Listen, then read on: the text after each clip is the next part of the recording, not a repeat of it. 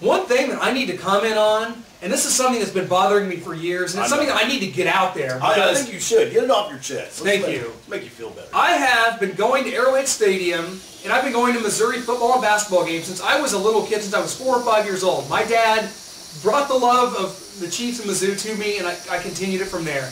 What I have seen in this country for the past 5 to 10 years is nothing but a bunch of bandwagon front-running fans of these teams. And I'm tired of it, Chris. We sat at Arrowhead 3 or 4 different times this year with opposing fans all around us wanting to talk, and they're not even from the city. No. They're not from Baltimore. They're from St. Louis. You know what? You have no room to come into my house and talk to me when you're not even a real fan of your team. You go buy a Flacco jersey and want to say you're a Baltimore Ravens fan. They've only been a team since '96. I'm so tired of this crap. I've been a fan of my team. I have a tattoo of a Missouri Tiger on my arm, and I have to sit here and watch these fans come into our house and talk crap to us. This same goes to you, Kansas basketball fan. You guys are KU basketball fans.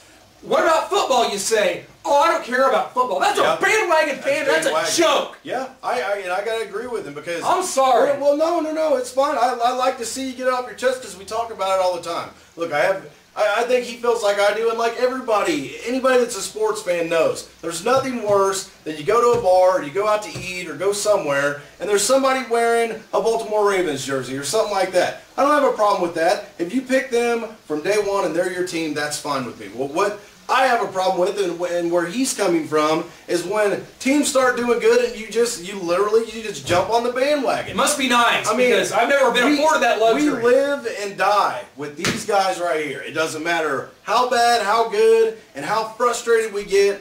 When the next season rolls around, guess what? We go back to the black and gold, and we go back to the red and white, and we're ready to roll. And these fans that say, I've been a Boise State fan since I was no years old. No, you haven't. No, you have not. And especially if you're from this area. You're going to tell me back when Boise State didn't win a game every season in the weakest conference in college football that you were a Boise State fan? No, I'm pretty sure you didn't. You know why I think you didn't? Because one, we don't get them on radio here, and two, we wouldn't have gotten them on TV because nobody would have wanted to watch them. And that, you know, it bothers me as much as it bothers him. I don't mind if you're a fan of a team, but don't change every year. You know, I've got good friends that I went to high school with, that you went to high school with. Brandon Morgan, he was a Bucs fan way back then. He's still a Bucs fan now. He was a Bucs fan with them through the Super Bowl. He's a Bucs fan because he chose them when he was little. Was he from Tampa? No. But he liked the Bucs. And I can appreciate that. My cousin is a diehard Texas fan and a diehard Falcons fan from way back. Sure, he picked him out of a hat, but at least I'm talking, and this is sports. This is supposed to be fun.